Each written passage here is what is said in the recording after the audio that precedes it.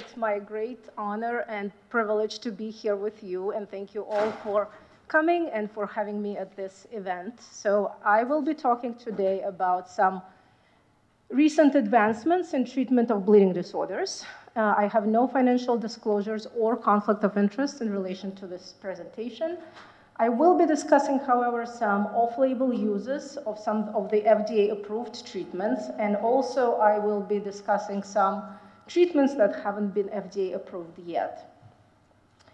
And just keeping track of time here, so just the outline of what I will be covering today. First, I would like to review what happens under normal conditions when your blood forms a clot. Then we'll talk about some recent advancements in von Willebrand disease. I will highlight some of the issues, health issues for female hemophilia carriers, so for women and girls who have hemophilia. And then we will end by talking about some new and emerging therapies for hemophilia A and hemophilia B, including gene therapy. So, interesting, this slide didn't quite come out, but when we talk about normal blood clotting, there are three main stages. So the first thing that happens when there is an injury is that your blood vessel constricts. And you can see it in this top picture where blood vessel is narrowed, and this can happen because in the blood vessel wall, we actually have smooth muscle layer, and this allows for the blood vessel to constrict. And the reason for this is because we need to slow the blood flow, and as blood flow slows, it allows platelets, which are the sticky cells in the blood, and you can see it in the second picture, come in closer contact with the blood vessel wall, and platelets become activated. So if you see on the left, the platelets have nice round, they're nice and round and have this smooth surface, but as they become activated, they form these projections, and this facilitates platelets sticking to the blood vessel wall to the site of injury and spreading themselves on the blood vessel wall. The next thing that happens is that the von Willebrand factor comes in, and von Willebrand factor acts as a glue to hold the platelets in place at the site of injury, and this allows all the other blood clotting factors, the blood clotting proteins that are in your blood. They are not shown in the picture because they're much, much smaller than your platelets, for example. This allows all these blood clotting factors to start working in this complex chain reaction. And this reaction culminates in the formation of fibrin, which is another protein, and it is a major component of a blood clot. It's this gelatinous glue-like substance that holds the blood clot together. So, as you can see, there are four main components that are involved in normal blood clotting. There is a blood vessel wall, platelets, von Willebrand factor, and clotting proteins. And a defect in any of these four components will result in bleeding. For example, patients who have connective tissue disorder, so these are patients who have Ehlers-Danlos syndrome or Ehlers-Danlos syndrome-like conditions, they have abnormal collagen. And collagen is a major component of many structures in the body, including blood vessel wall. So as a result, because the collagen is abnormal and collagen is involved in the blood clotting, these patients have bleeding tendencies. Patients whose platelets do not work properly, some examples include plasma thrombocythemia, Hermann-Stein's, Bernard-Soulier, and other functional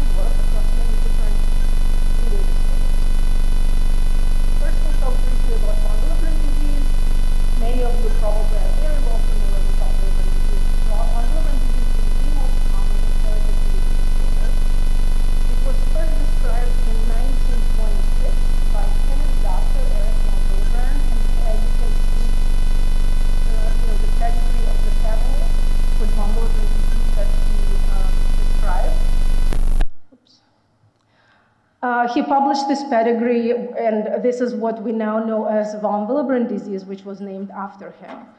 Von Willebrand disease affects both males and females. Most people with von Willebrand disease have mild bleeding, but there are some patients who have very severe bleeding. So severity in von Willebrand disease varies significantly from mild to severe. And symptoms of von Willebrand disease include nosebleeds, easy bruising, bleeding from minor cuts, gum bleeding, bleeding after surgery and dental procedures, and in women, heavy menstrual bleeding and bleeding after childbirth. So inherited von Willebrand disease is divided into 3 types. Type 1 is the most common. 80 to 85% of patients have type 1 von Willebrand disease. In type 1 von Willebrand disease, the problem is that the von Willebrand factor is present, but it is present in low amount. So it is reduced, and as a result, these patients bleed. Bleeding usually is mild in type 1, but occasionally we do see patients with type 1 disease who have severe bleeding. Second most common type is type 2. It's present in about 15% of patients with von Willebrand disease. And type 2 is divided into 4 different subtypes. The bleeding in type 2 von Willebrand disease is usually of moderate severity. And the problem in type 2 von Willebrand disease is that the von Willebrand factor is not functioning normally. So you make enough of it. There is enough of the protein, but the protein is defective, so the protein does not do its job properly. And the type 3 is very rare. Only about less than 5% of patients have type 3, and there is little or no von Willebrand factor in type 3, and these patients have very severe bleeding, similar to what patients with hemophilia have. And just to mention, we certainly do follow some patients who have acquired von Willebrand disease. And acquired von Willebrand disease is a very separate category. A lot of things that we will be discussing for inherited von Willebrand disease would not necessarily apply to acquired von Willebrand disease. These are the treatment options that are currently available for von Willebrand disease. We have non-factor medications, and those include desmopressin. Desmopressin is a synthetic copy of your naturally occurring hormone. And desmopressin is available as a nasal spray, or it is available intravenously, being injected into vein. What desmopressin does, it makes you release von Willebrand factor that is stored into the circulation. And this way, it increases levels of von Willebrand factor in the circulation and also factor 8 in the circulation. We use desmopressin in von Willebrand, but we also sometimes use it for mild hemophilia because it not only increases von Willebrand factor, but also factor 8. Antifibrinolytics examples are tranexamic acid or aminocaproic acid. These medications are available as tablets, syrup, mouthwash, or they can be injected into vein. So they are also available intravenously. These work by stabilizing blood clot. And then we have von Willebrand factor concentrates. They are divided into plasma-derived. And plasma-derived concentrates have both von Willebrand factor and factor 8 in them. And there is one recombinant von Willebrand factor product available. And this product is manufactured in cell lines, so it's not derived from human plasma. And it does not have factor 8. So these treatments, with the exception of maybe recombinant von Willebrand factor, have been around for decades. We know that they are safe. We know that they are effective. But we also know that patients with von Willebrand disease have a low quality of life and continue to suffer from bleeding complications. So we desperately want new, improved treatments and better management strategies for these patients. Despite von Willebrand disease being the most common inherited bleeding disorder, the development of new treatments for von Willebrand disease actually has lagged behind hemophilia, for example.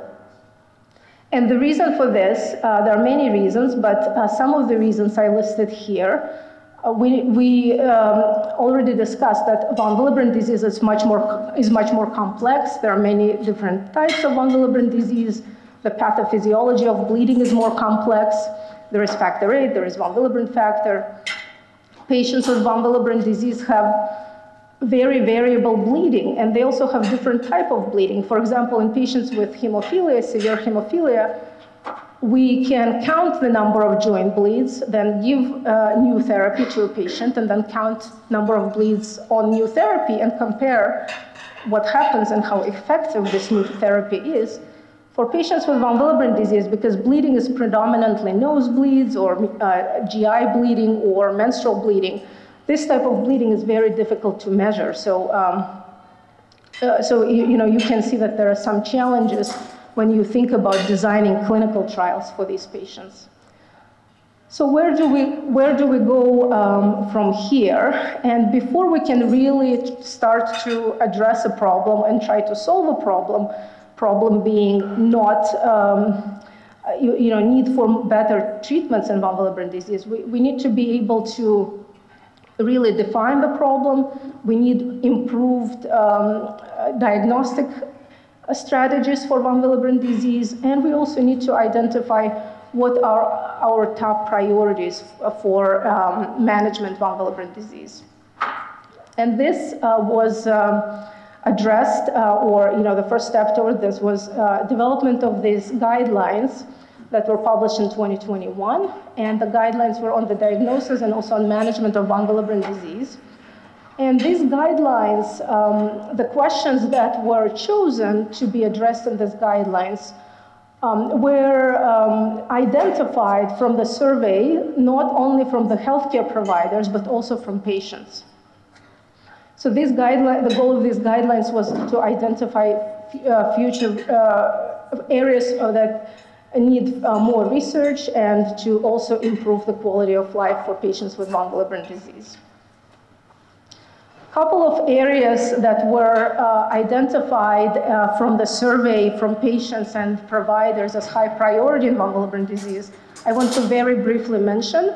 I know that there is a separate talk on mucocutaneous bleeding, so I'm not going to discuss this in detail, but I do want to mention that heavy menstrual bleeding was identified as one of the top priorities for future research for von Willebrand disease, and a question that was posed in the guidelines was, in women with von Willebrand disease and heavy menstrual bleeding, should you use tranexamic acid, hormonal therapy, which is either IUD or hormonal contraceptives, or desmopressin? And you can see that there wasn't even a question about von Willebrand factor concentrate, that wasn't one of the choices in this question. Since the guidelines were published, there was actually this small clinical trial that was published by Dr. Ragney. And in this clinical trial, women who had mild and moderate von Willebrand disease and heavy menstrual bleeding were randomized, they were randomly assigned to receive either recombinant von Willebrand factor infusion on day 1 of their menstrual period, or they were treated with tranexamic acid, 2 tablets 3 times a day for 5 days, which is the standard dosing regimen for tranexamic acid for menstrual bleeding. The women were followed for 2 menstrual cycles. The amount of bleeding was assessed using a specialized pictorial chart. And then the treatments were switched. So the group of women who were initially treated with recombinant von Willebrand factor for the cycle 3 and cycle 4 were treated with tranexamic acid, and women who were initially treated with tranexamic acid for the first 2 menstrual cycles were switched to receive recombinant von Willebrand factor for cycle 3 and menstrual cycle and cycle 4. And again, the response was assessed. So what this small study determined is that recombinant von Willebrand factor was not better than tranexamic acid in reducing heavy menstrual bleeding. But I think what is also very important is that either treatment, either recombinant von Willebrand factor or tranexamic acid, did not decrease bleeding enough, so it was no longer heavy bleeding. So there was some decrease in bleeding, but both groups of women still had heavy menstrual bleeding. So this just highlights that the treatments we have are not very good, and that we need better treatments. Another area that was identified as an area of high priority for investigation in von Willebrand disease was the question of prophylaxis in von Willebrand disease. We do use prophylaxis. This is the standard of care for severe hemophilia A and B, but role for prophylaxis in von Willebrand disease is less clear. So what the guidelines suggested is that for patients with von Willebrand disease who have severe and frequent bleeds, long-term prophylaxis should be used over no prophylaxis. But this was a low-quality evidence, and this was a conditional recommendation, meaning that the decisions have to be made on a case-by-case basis between provider and patient. But we all know that prophylaxis with intravenous products can be burdensome. So there's been recently a lot of interest in using emicizumab, which some of you in this audience may know, because it's approved, FDA-approved treatment for hemophilia A. And emicizumab is a subcutaneous injection. So there's been a lot of interest in using emicizumab for severe type 3 von Willebrand disease. And it is currently under investigation. So just what is emicizumab? It's a humanized bispecific monoclonal antibody that mimics what factor VIII normally does, and that's how it works in hemophilia. So you can see in the top diagram, you can see that this is when factor VIII is present. Factor VIII brings factor IX and factor X together and promotes clotting this way. But when factor VIII is not present and emicizumab is present, emicizumab does the same job. Again, emicizumab is not approved for von Willebrand disease, but it is approved for hemophilia. So next, I want to mention a couple of emerging compounds that might have a role in treatment of von Willebrand disease and also other bleeding disorders. The first one is an agent called BT200. And you can see it here in the picture. So on the left, in this orange and yellow, that's the drug. And the purple and teal color structure is your von Willebrand factor. So this agent is also given subcutaneously. It has a half-life of about 7 to 10 days. And in circulation, it binds to the von Willebrand factor and decreases clearance of von Willebrand factor. As a result, von Willebrand factor levels go up. And right now, it's still in early clinical trials, but it is being investigated potentially for use in patients with mild and moderate hemophilia, and also for women with von Willebrand disease who have heavy menstrual bleeding. So as you can see, this agent potentially would have applications in more than one type of a bleeding disorder. Another emerging drug that I want to mention is HMB-001. So this compound actually is a bispecific antibody. So if you remember emicizumab, Hemlibra, is also a bispecific antibody. So this is in some ways similar to Hemlibra. And what this drug does, it brings activated factor VII to the surface of the activated platelet and promotes clotting this way.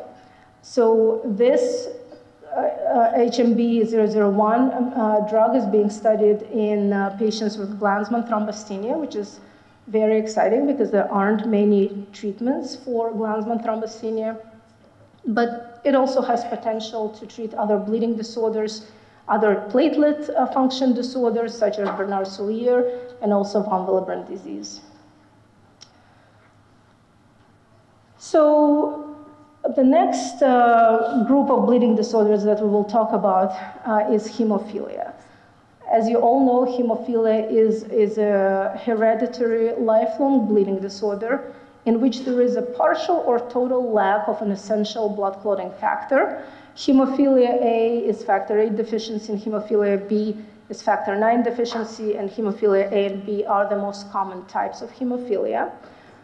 We classify hemophilias by severity and by level of factor. So severe is less than 1% of factor, moderate between 1 and 5%, mild is between 5 and 40%, and in some guidelines actually suggest between 5 and 50%, but usually between 5 and 40%. So anything above 40% typically considered to be near normal non-hemophilia range. Factor VIII and factor IX genes are located on the X chromosome. So a traditional view was that men are affected and have the disease, and women are carriers.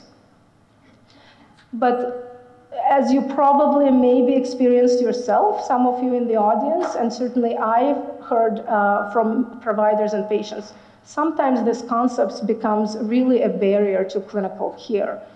I've heard from providers who were seeing a female patient with hemophilia, a hemophilia carrier, who were not really clear what this means and if they need to be worried about bleeding. And I've also certainly heard from female patients with hemophilia who have low factor levels, who were seen in urgent care or emergency rooms and were told that they don't need to worry about bleeding because they are carriers, they cannot have hemophilia, which we know is not true. So how many female hemophilia carriers are there? So we know that for each male with hemophilia, there are 3 to 5 possible female carriers and 1.5 definite female carrier. From all women who are hemophilia carriers, about 1/3 of them have decreased factor levels. And if you look from the other direction, if you look from the perspective of people with mild hemophilia, actually 1 in 5 people with mild hemophilia are females. So about 20% of mild hemophiliacs are females. So to avoid this sort of confusion and to facilitate clear communication, new ISTH nomenclature has been proposed. And what this new nomenclature suggests that for women and girls, or for that reason, any person with a factor level of less than 40%, so we want to include also gender fluid individuals and transgender persons. So anybody with factor level of less than 40% should be classified according to their factor level. So we should, for these patients, we should try to get away from calling them carriers. We should just call them mild, moderate, or severe hemophiliacs. And for men with hemophilia, we have a lot of research on health consequences of having hemophilia, on quality of life and health problems. But we are only starting to learn about health issues in hemophilia carriers and in females with hemophilia. What we do know is that females with hemophilia bleed, and the bleeding is a little bit different, but the bleeding that we see is having menstrual bleeding, postpartum hemorrhage, bleeding after dental procedures, bleeding after surgical procedures, and also what we are starting to appreciate is that female hemophilia carriers can have joint bleeds. at least, again, these are still small studies, and we still are accumulating knowledge about this and learning about this, but at least in one study, joint bleeding was reported in 8 to 16% of hemophilia 8 carriers. There was another study that compared range of motion of joint range of motion for female hemophilia carriers with normal female control group. And that study found that female hemophilia carriers have decreased range of motion in their joints. Some other health issues that we encounter in this population are iron deficiency. These patients often have lower health-related quality of life scores. And there is possibly a increased risk of osteoporosis and decreased bone mineral density. We don't know this for sure, but, and there are some studies looking into this right now. But as you probably know, there is some evidence that factor VIII and von Willebrand factor are important for maintaining bone integrity and maintaining bone health. So again, we are trying to catch up, and there is more work to be done for this. New nomenclature for female carriers is the step in the right direction. And we desperately need more clinical trials for patients with mild hemophilia, because our female patients, carriers, most of which are in the mild hemophilia range, can also participate in these clinical trials.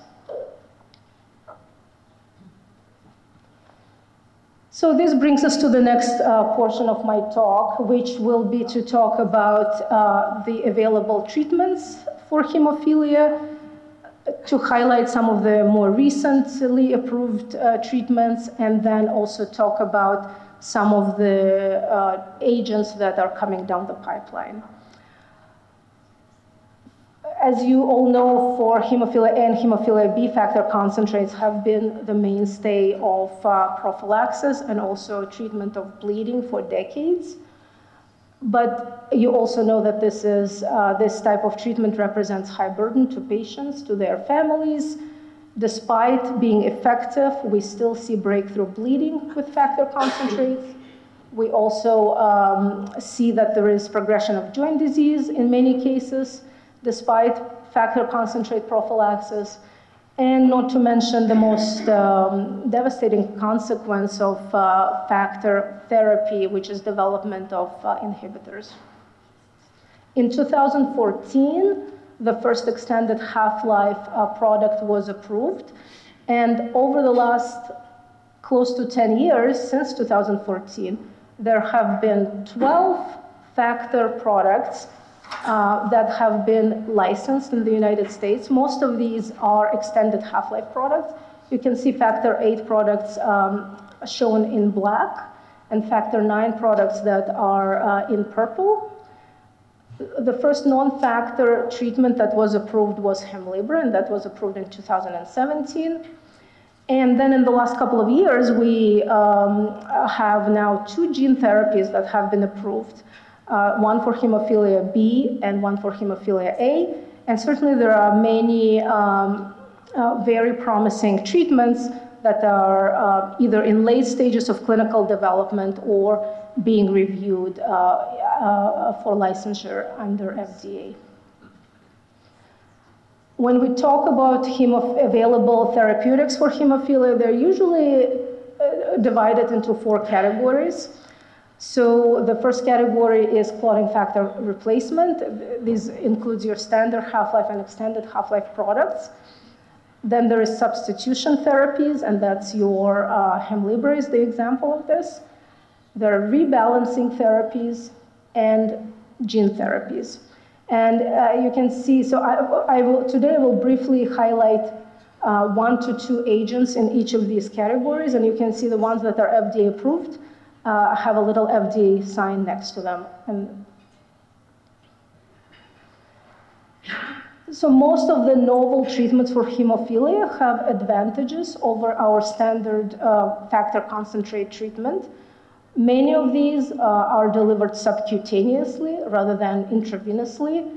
Many of these agents have significantly decreased frequency of administration. They provide better steady state levels, so there are no peaks and troughs, so the patients are not as tied to the timing of the treatment. They can treat, and then the levels are sustained, so they don't have to plan about when their next infusion will be. They have higher trough levels in some instances, and most of them also have improved risk of immunogenicity and inhibitor development. So the first agent that I will highlight briefly is efanesoctocog alpha, or Altuvio. This was FDA approved about a year ago. And this is a factor VIII product. So it's in the category of your factor replacement therapies. It is recombinant factor VIII, specially engineered molecule that has significant prolongation of its half-life.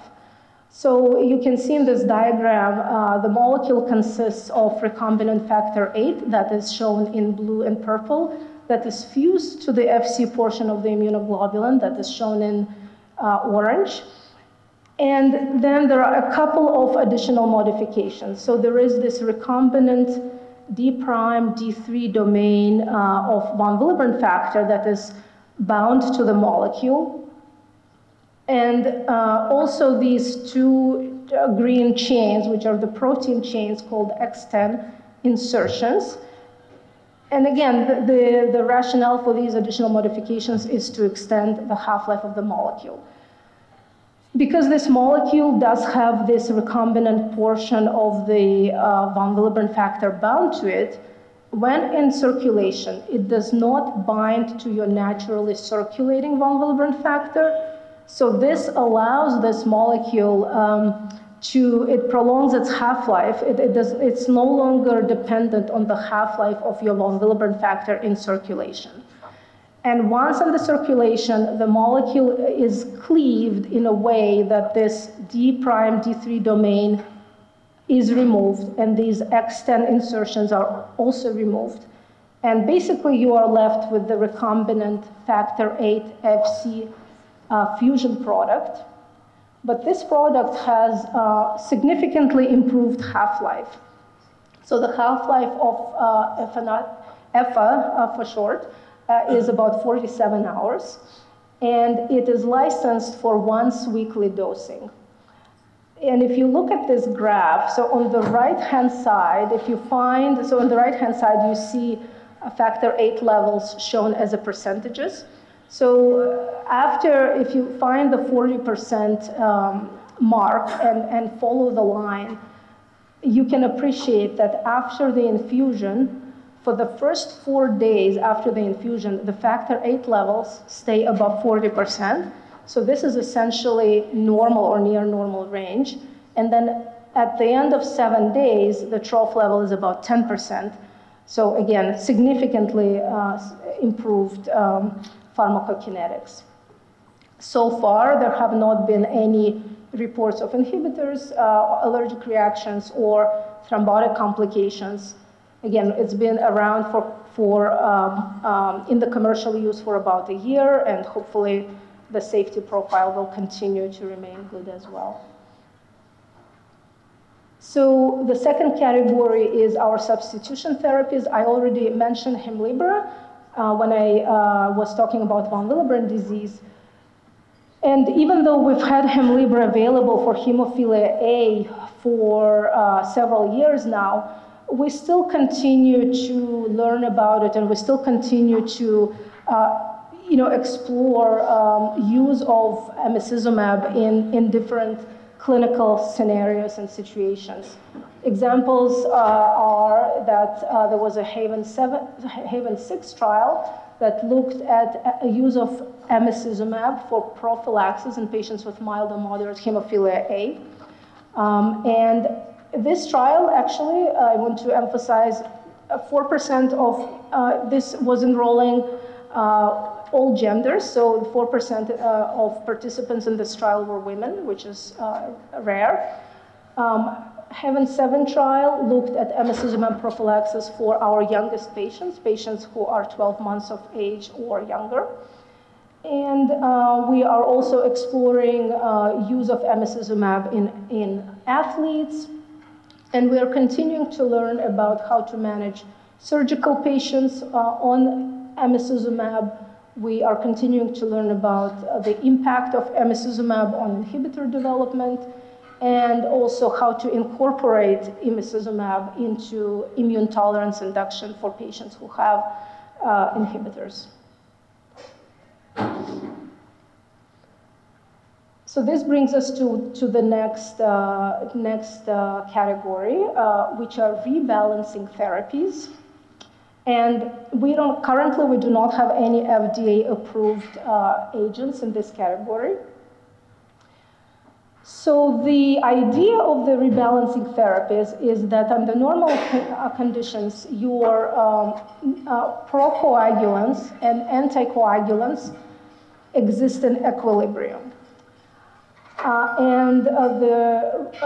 What rebalancing treatments do, when this balance becomes when you lose this equilibrium, when this balance is tipped one way or another, these rebalancing therapies can restore the equilibrium. So to demonstrate this, I think it's not working, but I think what it was supposed to show that, this in hemophilia, there would be no factor 8 or factor 9, so this balance would be shifted to the right, so toward bleeding. But then if you deactivate or remove one of the natural anticoagulants, either TFPI molecule or antithrombin 3, this balance would be restored.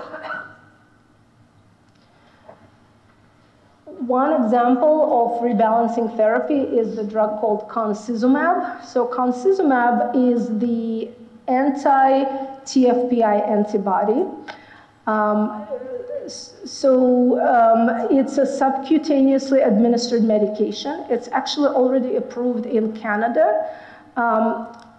Again, this is the medication, because it's a non-factor medication. It would be effective and has been studied in hemophilia A, hemophilia B, and in patients with and without inhibitors. So what this picture shows, so the tissue factor is shown in yellow, and basically tissue factor brings your other clotting factors together and promotes clotting by activating factor 10. The tissue factor inhibitor, which is TFPI molecule that you see in black, typically kind of slows down this reaction. So it kind of, is a brake, if you will. And as a result, this is your natural anti-clotting agent. So it slows down the normal clotting reaction. But if you treat a patient with concizumab, it neutralizes this TFPI molecule. So it removes the brake of this clotting reaction. So now the clotting reaction can continue at full speed, and as a result, you generate more thrombin, you generate more clot, and in patients with bleeding disorders, it can restore this equilibrium that we just discussed. So another agent that is in the late stages of clinical development is fitusiran. Fitusiran is also rebalancing therapy, but it works by a very different mechanism. It is a small interfering RNA molecule that targets another naturally occurring blood thinner called antithrombin 3. So antithrombin 3, again, is a naturally occurring anticoagulant in your blood. And fitusiran, given by subcutaneous injection, it is monthly or every other month, so very impressive frequency of administration. And it basically decreases it goes to the liver, it decreases the levels of antithrombin 3 in blood. And as a result, it promotes clotting. Again, this is treatment that would work and is being studied in hemophilia A, hemophilia B, and for patients with and without inhibitors. One concern with these rebalancing therapies is that sometimes maybe you can overshoot a little bit and tip this balance a little bit too far to the left towards clotting and actually cause unwanted blood clots. And in the very early clinical studies for both of these agents, there were actually some thrombotic complications, and the trials were paused temporarily. The research teams then developed some risk mitigation strategies. They reviewed and changed the guidelines for administration of other hemostatic agents for patients who are being treated with these agents. And also they revised dosing regimen for both of these agents. And since that time, in more recent clinical trials, it definitely seemed to have improved its safety profile. And we haven't seen many complications in terms of clotting. But again, it remains to be seen how this all will play out and how this will hold up. So finally, this brings us to gene therapy, which is a very different type of treatment. Is the type of treatment that has been under clinical investigations since 1990s for close to 3 decades, and now it is finally here. So first, I will tell you a little bit about what gene therapy in hemophilia is like and what happens, and then we'll briefly talk about the 2 approved treatments. So the idea of gene therapy is that you deliver a normal functional gene into a living cell, and then this cell in your body starts manufacturing a missing protein using its own machinery. In hemophilia, gene therapy product is given as intravenous infusion.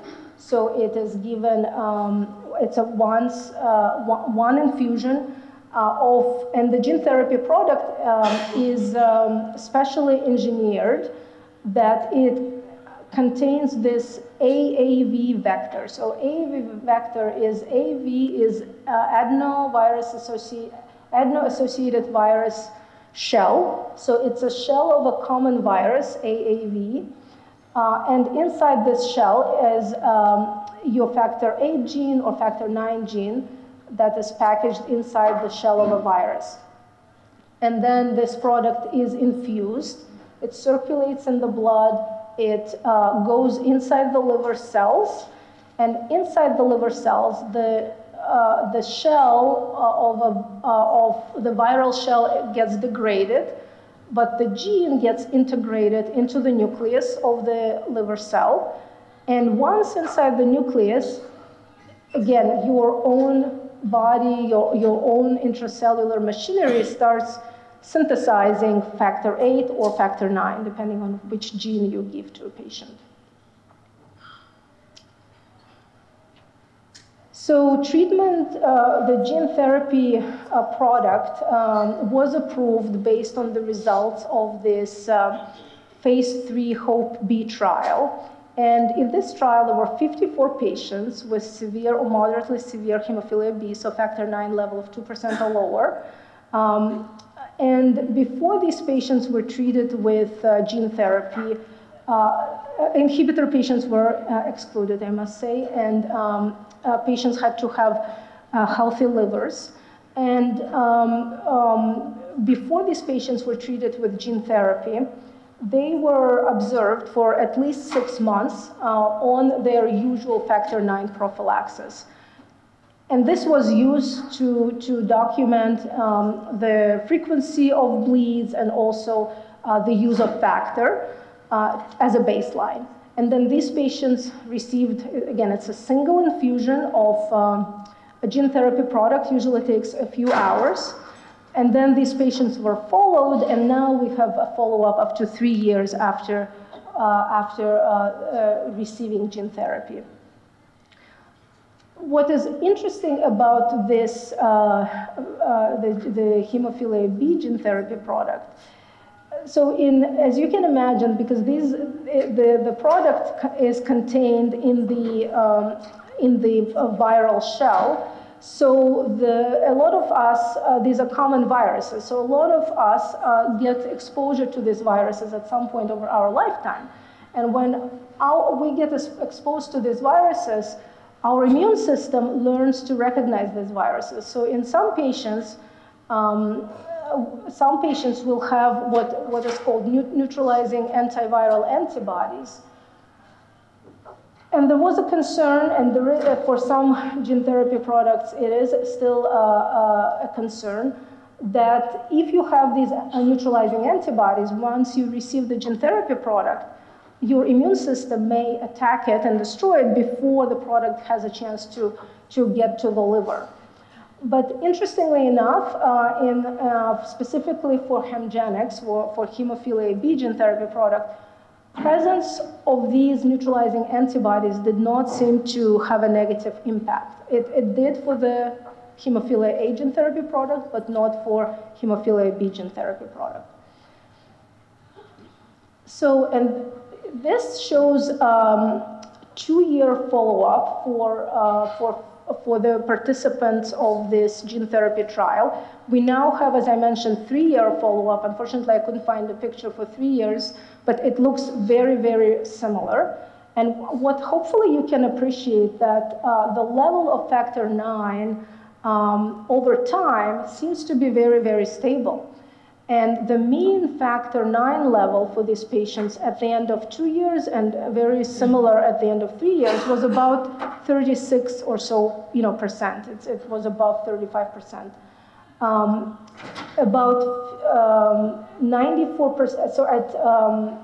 So at day 21, 52 out of 54 participants. So after infusion of gene therapy product, 21 days later, 52 out of 54 participants were able to come off their factor IX prophylaxis. And at 3-year follow-up, 51 patients, or 94%, still remained off prophylaxis. So this, seems to demonstrate good and stable response. And this just shows that a comparison of bleeding before gene therapy on prophylaxis and after gene therapy was given. And you can see that in all categories, for all bleeds, treated bleeds, spontaneous bleeds, and joint bleeds, there was a reduction on gene therapy compared to prophylaxis of at least 64%, or in some instances higher. Of course, we always want to know about adverse events and complications. So 70% of patients experienced a treatment-related adverse event. Most of these were mild, and most of these happened in the first 6 months of receiving gene therapy product. The most common adverse event was abnormal liver function tests. And the pathophysiology of abnormal function tests, it has to do with the immune response to the gene therapy product. We know that treatment with steroids, when this happens, is effective. 17% of patients had to be treated with steroids in this gene therapy trial. And infusion reaction is another side effect that can happen, and infusion reactions happen in about 13% of patients.